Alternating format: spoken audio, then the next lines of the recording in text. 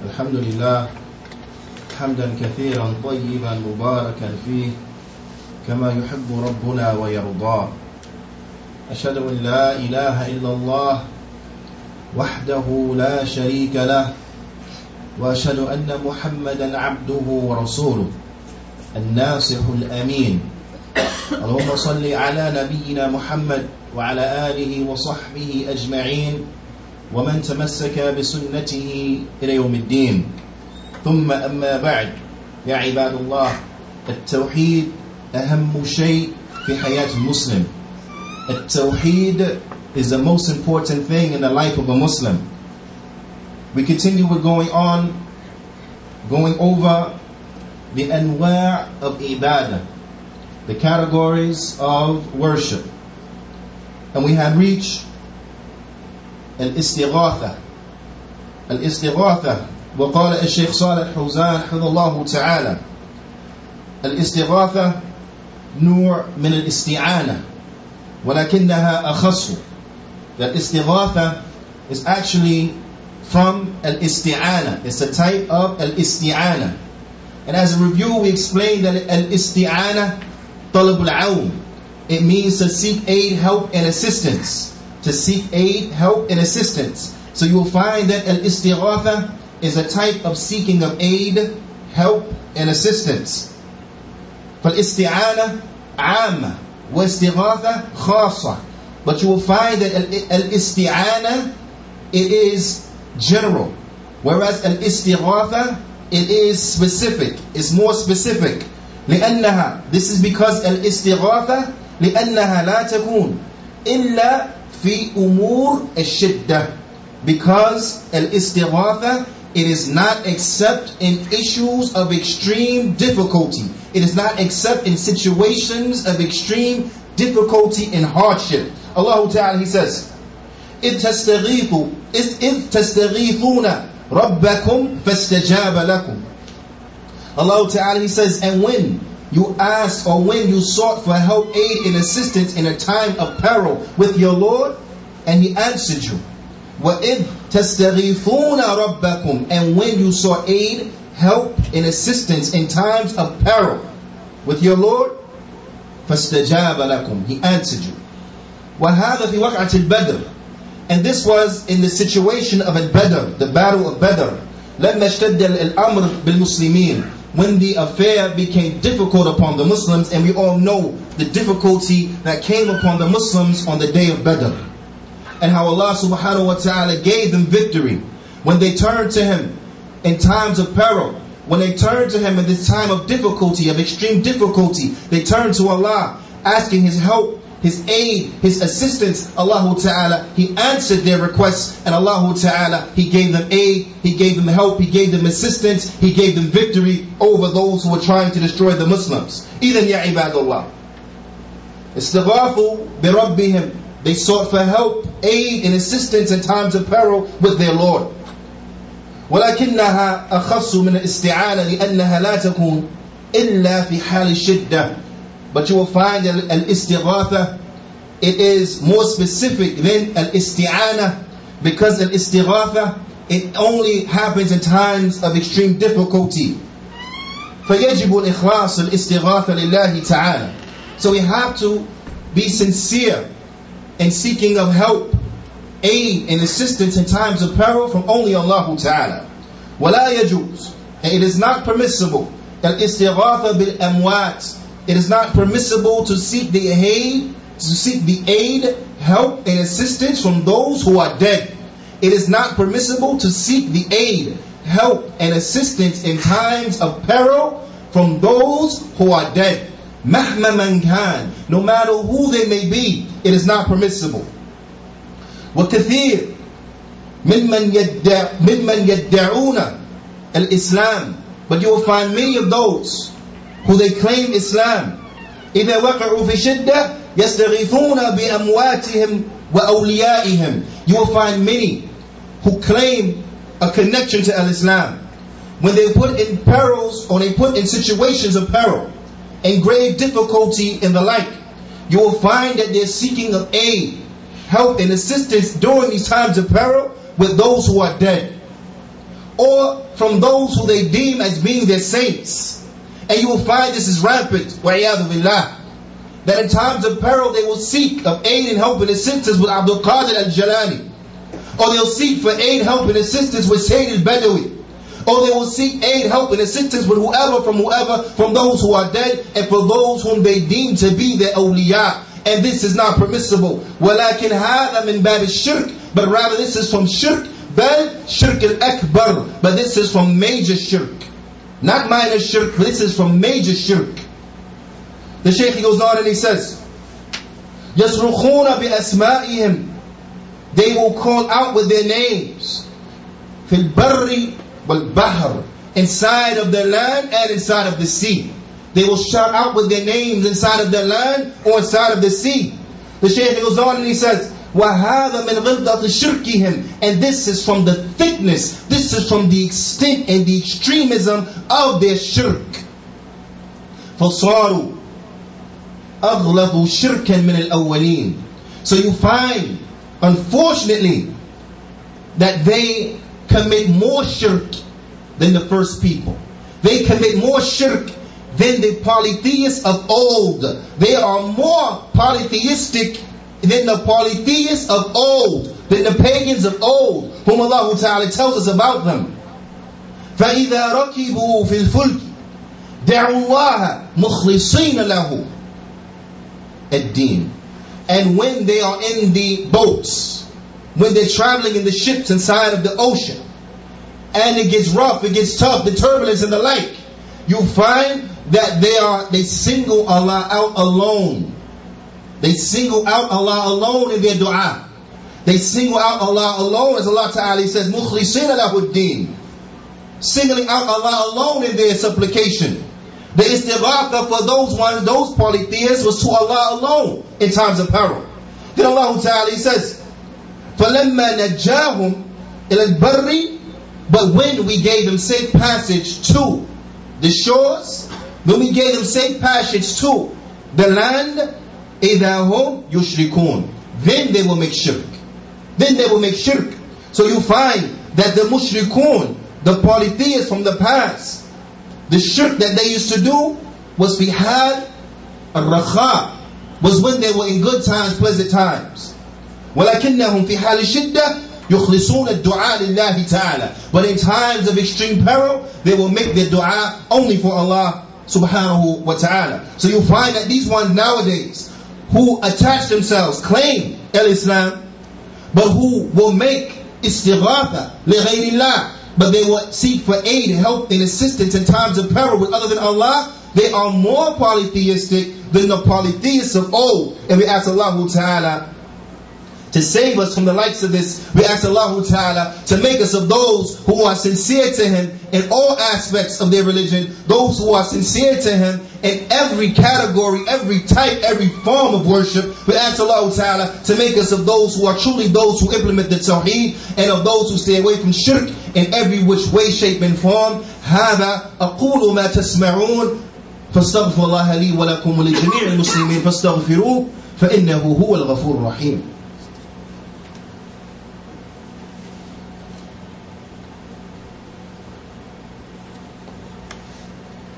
بسم الله والحمد لله والصلاة والسلام على رسول الله وبعد. والذبح القرباني, likewise from the anwa' of al-ibadah is the slaughtering, seeking to gain close to Allah Ta'ala. This is from ibadah.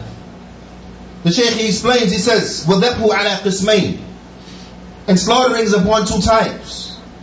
قسم الأول, the first type, الذبح للأكل اللحم, is the slaughtering to eat meat.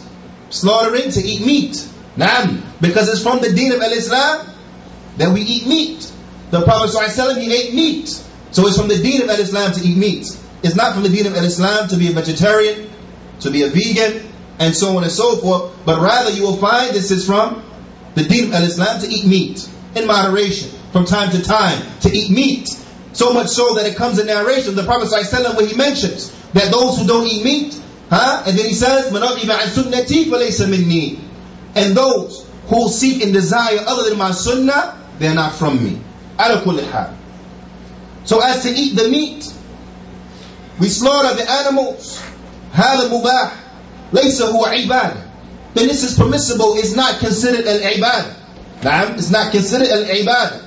فهو مباح إلا أنه لابد أن يذكر عليه اسم الله.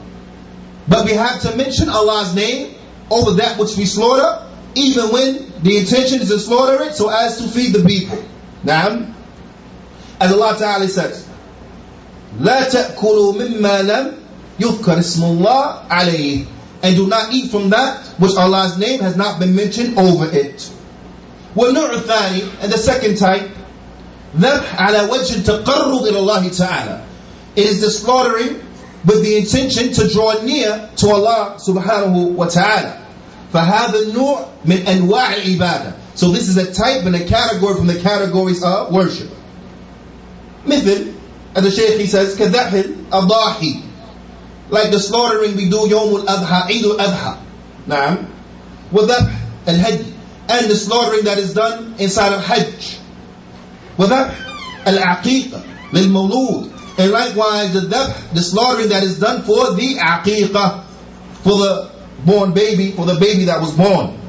هذه ذبائح, these type of slaughterings, عبادة, they are عبادة. ولا يجوز التقرب بها, it is not permissible to try to seek nearness by way of them, إلا لله عز وجل, except nearness to Allah عز وجل. فمن ذبح لغير الله على وجه التقرب فإنه يكون مشركا الشرك الأكبر. But the one who slaughters for other than Allah with the intention to draw close to that particular thing, then you will find that this individual has committed major shirk with Allah Ta'ala. This individual is a mushrik, is a polytheist who has committed major shirk with Allah Ta'ala. Allah Ta'ala, He tells us, قُلْ, say to them, إِنَّ الصَّلَاةِ وَنُسُكِي وَمَحْيَايَ وَمَمَاتِي لِلَّهِ. And say to them that verily my prayer and my slaughtering and my life and my death, lillahi rabbil alameen, it is all for Allah, the Lord of all that exists. And Allah Ta'ala, He says, فَصَلِّ لِرَبِّكَ وَانْحَرْ, and pray, make the salah sincerely to Allah, and slaughtering sincerely to Allah. So you find, ya ibad, that the salah has been linked to the slaughtering. So just as the slaughtering belongs to Allah, or just as the salah belongs to Allah, then likewise the slaughtering belongs to Allah Jalla wa Ala. The Prophet sallallahu alaihi wasallam, he said in the hadith, لعن الله من ذبح لغير الله. Allah's curse is on the one who slaughters for other than Allah. Allah's curse is on the one who slaughters for other than Allah. ثم قال النبي صلى الله عليه وسلم, and the Prophet صلى الله عليه وسلم, he goes on to say, لعن الله من لعن والديه, and the curse of Allah is upon the one who curses his parents. استمعوا, listen, the curse of Allah is upon the one who curses his parents. So, oh children, everyone who has a parent, everyone who has parents, let them not curse their parents, because the curse of Allah is upon the one who curses his parents. The Prophet sallallahu alaihi wasallam, he goes on to say, لعن الله من آوي محدثا, and the curse of Allah is upon the one who harbors, who shelters a criminal.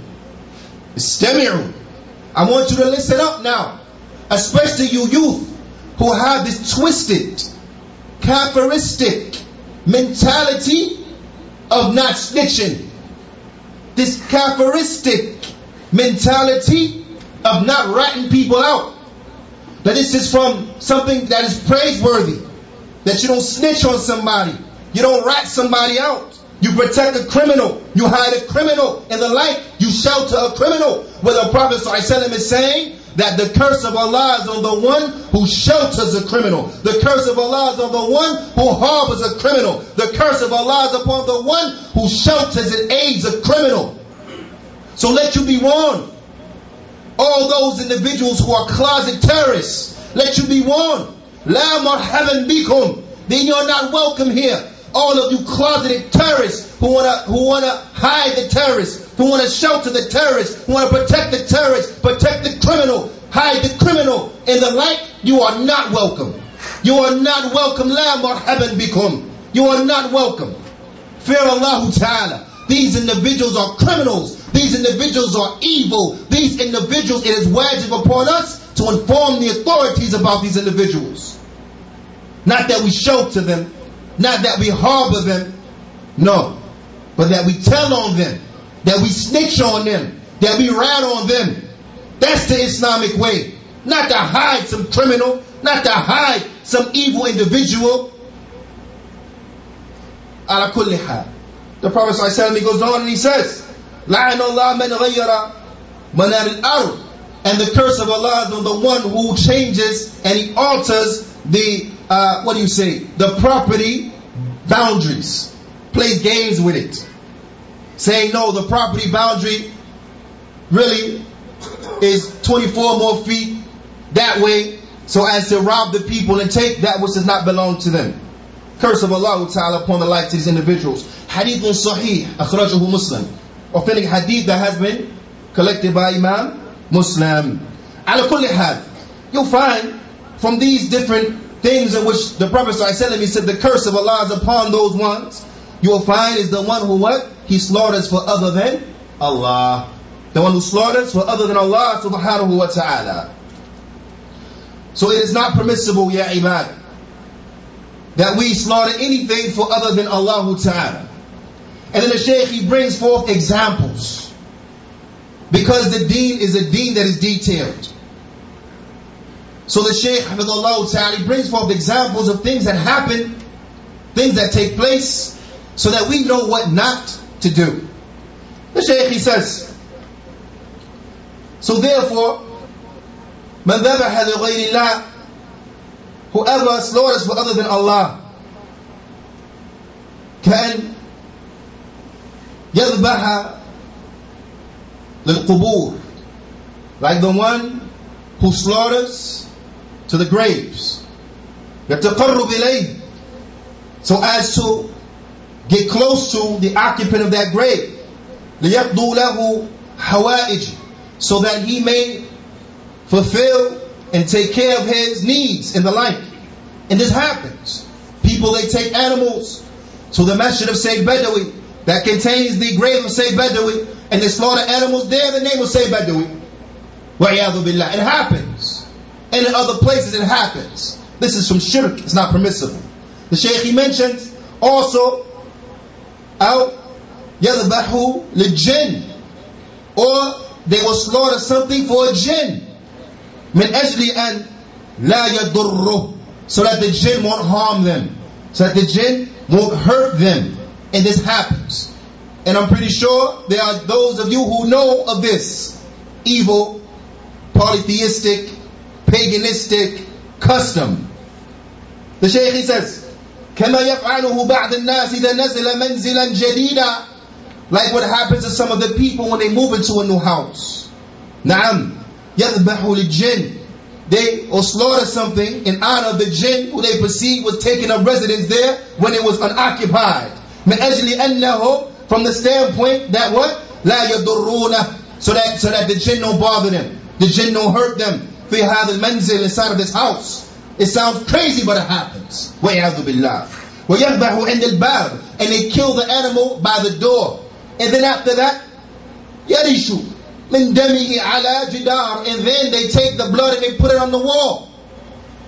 يَتَقَرُّ إِلَى الْجِنِّ, so as to draw close to the jinn. And this is from shirk. وَيَعْذُ بِاللَّهِ. The Shaykh, he says, or, as you find also happening inside of the lands of the Muslims, وَعِيَاذُ بِاللَّهِ, أَوْ إِذَا أَقَامَ, or when they establish مشروعا من المشاريع, or when they, some corporation for example, some company for example, they establish something, they open up a building, a grand building of their factory and their plant and the like. The Shaykh, he says, كالمصانع, like a factory. يذبح عند أول الحركة, they will slaughter when turning on the what? The equipment. Then you find that they will slaughter something at the turning on the equipment. Actually, what? From the standpoint that the factory goes without any difficulties, goes without a hitch, everything goes according to plan and the like. And this is from shirk wa'iyadu billah. The Shaykh also, he says, وَكَذَلِكَ إِذَا قَامَ الْمَلِكِ مِنَ الْمُلُوكِ أَوْ الرَّئِيسِ مِنَ الرُّؤَسَاءِ, or when there comes a new king from the kings, or there comes a president, a new president from the presidents, يَذْبَحُونَ عِنْدَ وُصُولِهِ وَالسَّلَامُ عَلَيْهِ تَعْظِيمًا لَهُ ذَبْحُ التَّحِيَّةِ. You will find that when they become the new king, or they become the president, it is a polytheistic custom, it is a shirk custom, a paganistic custom, that they will slaughter an animal, they will slaughter an animal so as to welcome the presidency or the kingship in the inauguration and the like, slaughtering to honor him, a slaughter to honor him, ta'ziman lahu. Na'am. The Shaykh, he says that this is not permissible. ولكن أما لو كانوا يذبحون له وليمة, but if they were to kill an animal and to serve that animal at a banquet, فلا بأس, there's no problem with this. There's no problem with this. وهذا من المباحات, and this is from that which is mubah. ولكن يذبحون تعظيما له, but so as to slaughter something, as to exalt him and to honor him like this, then la, this is from shirk. The Shaykh goes on and he mentions, he says, إِذَا نَزِلَ مِنَ الطَّائِرَةِ, to show the extent that the Muslims are away from the Tawheed in this bab. He said, to the extent, إِذَا نَزِلَ الطَّائِرَةِ أو نَزِلَ مِنَ السَّيَّارَةِ يَذْبَحُونَ تَحْتَ السَّيَّارَةِ أو تحت الطَّائِرَةِ, that when the plane it lands, or he comes down over the plane, or he gets out of the car, they will actually slaughter an animal under the plane or under the car, by the car. Slaughter an animal by the plane and by the car, وَعِيَاذُ بِاللَّهِ تَعْظِيمًا لِهَذَا الْوَافِدِ, so as to honor and exalt this particular envoy, so as to honor and exalt this particular individual who has just arrived. The Shaykh, he says, وَهَذَا مِنَ الشِّرْكِ, and this is from shirk. This is from shirk. لأنه من باب التحية والتعظيم, because it is from the standpoint of exaltational salutations. And we don't do this. مهما من كان, no matter who it will be, we don't do this. No matter who it is, we don't do this. It's not to be done for an angel, nor for a prophet that was sent. So no doubt we're not going to do it for someone who has a lower status than them. No doubt we're not going to do it for anyone just walking around the earth right now. La. Our slaughtering has to be for Allah, and for Allah Jalla wa Ala alone. So let us take heed. Let us take heed, ya ibad. Let us pay attention to these examples in which the Shaykh, he mentions. Let us understand that these are not but examples and not restricted to that which he mentions, but there are many ways in people they make shirk in this bab, and this is not acceptable. But as Muslims, the most important thing in our life is to establish the Tawheed. And in order to establish the Tawheed, then we have to learn. إِنَّمَا الْعِلْمُ بِالتَّعَلُّمِ, verily knowledge is by what? Is by seeking it. A person will acquire knowledge by seeking it. It's not going to just come into your head like that. No, but you have to seek it, you have to study, you have to search. So we have to put forth an effort so that we know what to do, so that we may do it. We have to put forth an effort so that we know what not to do, so that we stay away from it. هذا يا عباد نسأل الله تعالى أن يوفقني وإياكم لما يحبه ويرضى وأن يجعلنا من الذين يستمعون قولا فيتبعون أحسنا وأن يجعلنا مباركا حيثما كنا وأن يجعلنا ممن إذا أعطي شكر وإذا ابتلي صبر وإذا أذنب استغفر فإن هؤلاء ثلاثة عنوان السعادة. Oh Allah Ta'ala, we ask you, Allahumma nas'aluka al-huda wa-tuqa wa-afaf wal-ghina. Oh Allah, we ask you to guide us and to make us of those who bring forth righteous good deeds, to make us of those who are sufficient and they find sufficient that which they have been given, and to make us of those who are free from the people, who are free from needing of the people. We ask Allah Ta'ala with this, Ya ibad, fa aqimu salah, fa inna salata tanha 'anil fashai wal munkar.